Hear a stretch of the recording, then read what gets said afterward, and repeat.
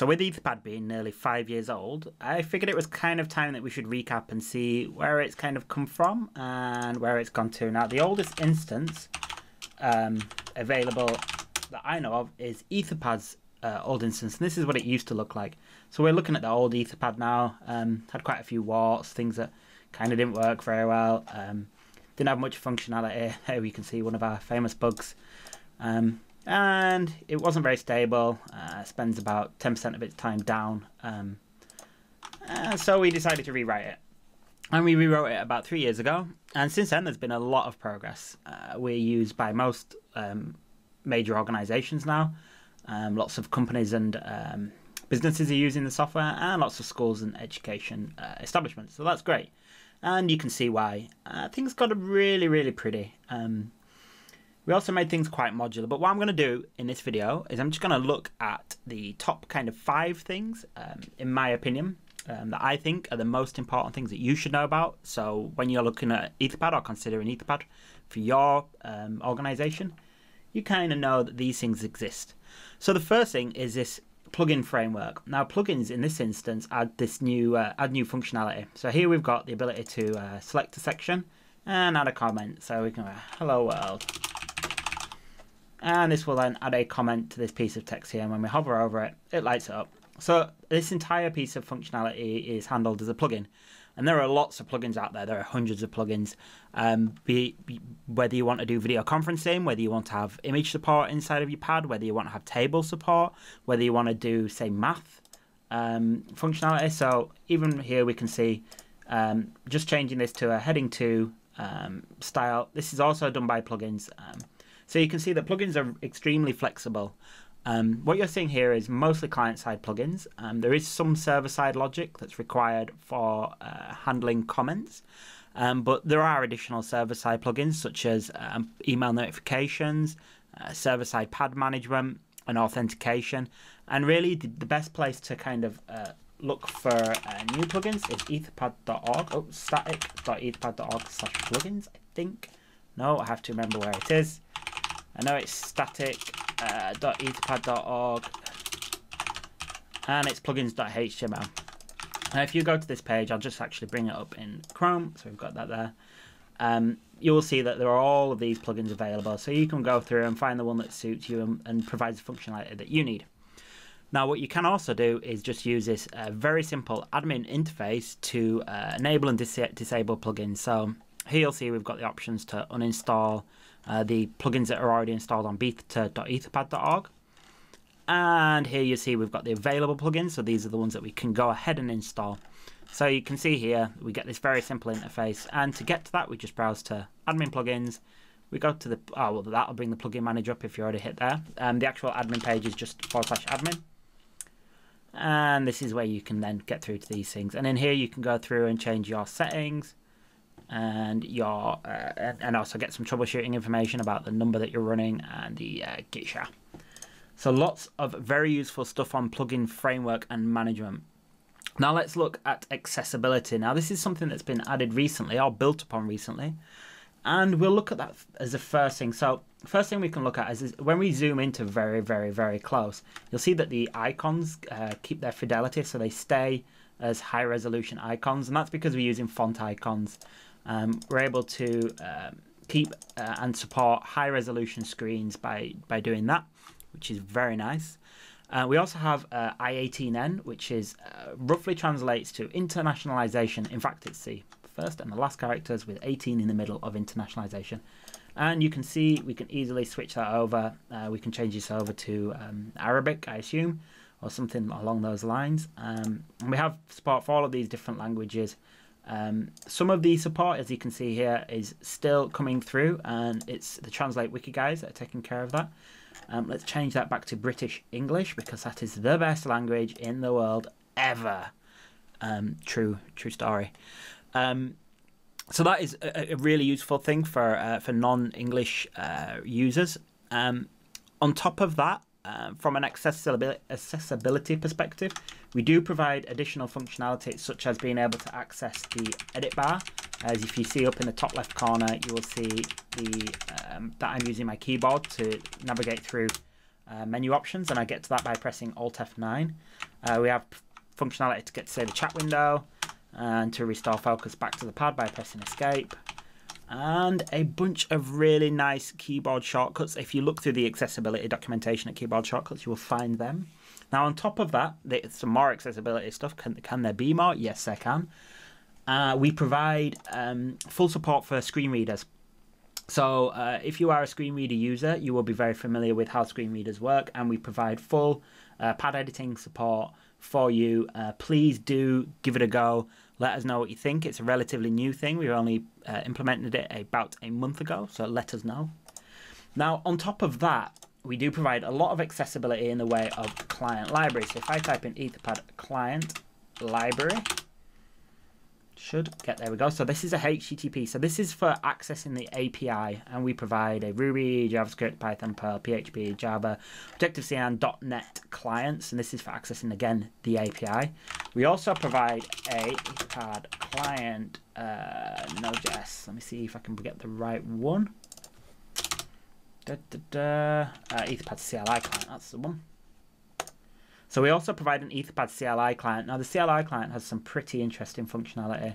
What you're able to do with the CLI client is literally just connect to a pad from your CLI. So let's quickly do that from here. Let's see if we can find it in my history with the command already. Nope, just SSH, which is not that useful for us. So if I type in beta.etherpad.org/p/hello, what that should do, there we go. So if I then browse to hello on here, put this pad over there, and then I type something, you'll see that the my CLI is updating with the contents from the pad. So again, this is just another way of accessing your pad contents. You're able to access your pad contents directly in your command line, which is super useful, and it's updated in real time as well, which is very nice indeed. So the only other thing that we've done on accessibility, and I know it seems like we've done a lot on accessibility, and that's because accessibility is super important, is in January we introduced Etherpad export and import. Now, the way that that's different from any other collaborative editor or any other editor is we provide absolutely every granule of data about that document. So if you go on to, say, Google Docs or 365 and you export your document, you're going to get that document in that state. You may get previous revisions, but what they'll do is they'll strip out a lot of that data. You also won't get the ability to host those documents locally. So again, if you're using 365, you will lose some of that document revision data as you go through to Microsoft Word or a local piece of software. And the same exists as a problem for, say, Google Docs and all editors. What we focused on and worked on quite heavily with the Etherpad export and import is the ability to maintain absolutely every single keystroke and edit and author that's ever worked on a single pad. So you can always pinpoint, or you can always take a document exactly as it is on one Etherpad instance, go to another Etherpad instance and import that document onto that new Etherpad instance, and you will have absolutely every single piece of data that you had previously. So that's really important as far as for our more enterprise clients, level clients, which are doing legal documents, for example. We have some documentation inside large legal organizations, and they require the ability to audit how a document has evolved and changed. And we're big on trying to support the legal system as far as accountability. So say, for example, in the US, where you've got different people writing legislation, we want to know who modified which specific piece of legislation at what time, and also see if we can find out why they went and did that at that point. So that is everything as far as accessibility is concerned. Again, sorry that it seems like a lot. We have worked very hard in that area. So the next thing is huge performance increases. Now, I'm not going to be able to show you that so easily, but what I will do is I will bring up an example of how we measure performance. So other than measuring page load speed times, which is pretty elementary, we do a lot in the way of load testing. So let's bring up an instance, assuming I'm not got one up already, which it doesn't look like I have. Yep, we haven't got one up already. And then let's do some load testing. So, okay, so I've not got one up already. So let's hit this up. So, assuming that the server's already set up for it. Yeah, we can do it like this. So we can just do this. Let me just give it a second to actually make sure that the load test. Yep, there we go. So what this load testing tool is now doing is if I go to this URL, which is 10.0.0.12 for me, /p/foo. Oh, need to put the port in. Schoolboy. Okay, what you'll see there is we're actually creating clients and we're throwing data at the pad and we're waiting to ensure that the server's not going to time out. So we test this and we test it up to about 500 clients. And we basically are trying to find points that Etherpad will break at the point where the server will stop responding or will slow down responding. This is under a flag, but this kind of just shows you where we're at now. So the old version of Etherpad was kind of stable up to about 20 authors, but things did get shaky, and when things got shaky, the restart was horrible. It was just really painful, the old stack. So we've completely rewritten all of the logic that handles all of that, and we've rewritten all of the testing tools that we used, which has been a real joy to do and to work on. And we're now able to have quite a lot of confidence that we can go up to about 250 people connected to a pad, with maybe about 50 authors being quite active. And at that point, you're going to start seeing your Node.js hit the ceiling of Node's performance. So at that point, what we do with our enterprise instances is we just shard pads off to different Node threads. It's very simple to do, so you can have Etherpad running at huge scale without too much complexity at all, and there are various Etherpad instances that do that. So that's how we go ahead and test that, and I'm going to leave that actually just running in the background so that we can hopefully hit the limits, and I will be able to show you that in real time. Now, this may be interesting doing these tests. Oh, actually, I can probably test front end. Let's see what happens. It's always magic when you try doing many things at once. Okay, so here you can see our front end tests being run. We also have a Travis runner that runs all of our tests in different browsers. But you can see if you do some work on Etherpad, or if you want to make sure that the piece of functionality is working properly as intended, you can just hit up /test/front end on any Etherpad instance, and this will actually run the tests in your browser. So this is how we do automated front-end testing. And then we have automated back-end testing as well, which I shall show you whilst this instance is running. This is a lot of fun. And it's a great way of just kind of showing you that Etherpad is able to handle load. But I think at some point things are going to get interesting. So here we go. I've just run all of the back-end tests. Here we can start seeing some slowness here. So this should have been finished within a matter of milliseconds.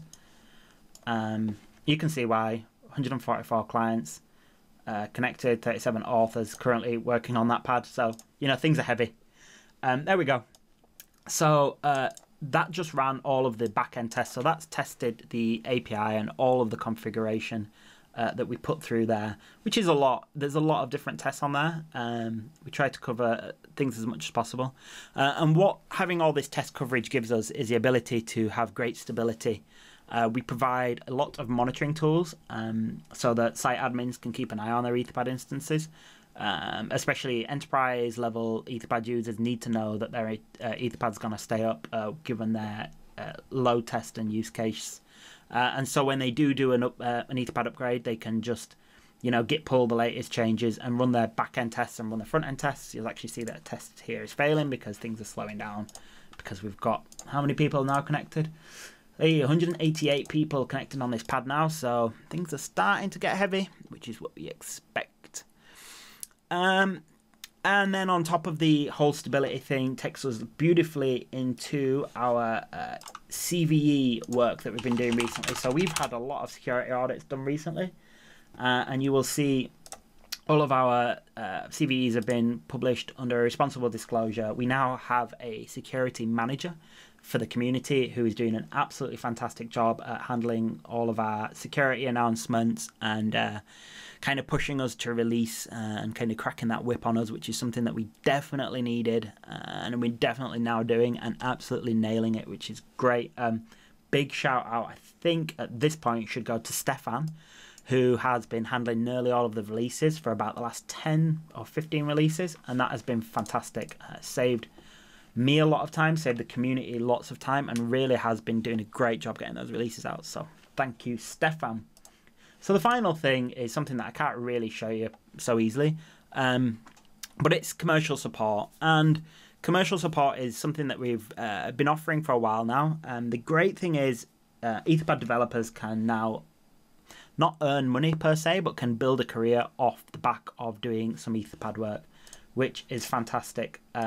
That's where we want it to be. We want it to be at a point where people could have, you know, a kind of a career building off the back of Etherpad, and we've made it flexible enough so that people have been able to do that. So I just wanted to take this opportunity to thank all of our commercial backers, all of our sponsors who have all been great, and also the entire community that continues to support the software and continues to work on it. Things are looking really exciting for the rest of 2015. We don't have any set goals for 2015 of things that we desperately want to get out, but we are working towards increased stability, more accessibility, and just general fruity, juicy goodness. If you've got any ideas for plugins, get them written. We're there to support you, and you can catch us on IRC, on Freenode, which is the Etherpad-Lite-Dev channel, or you could just jump into the Etherpad channel and chat there. We're also on a mailing list and various other places. So if you jump on etherpad.org, you'll find links for us there. So if you've been considering Etherpad for your organization, hopefully this video has given you some confidence and also just a bit of insight about how flexible Etherpad is and kind of why you guys should be using it. If you've got any questions or if you've got any comments, then please do post them below the blog post or on the YouTube video, and I'm hoping that this load test is going to get to a point where it says nope, no more. We're up to 246 lurkers and 82 authors. There we go. Okay, so you actually can see here it gets to a certain level of commits where until the server replies, and then it stops running the load test. If I look at HTOP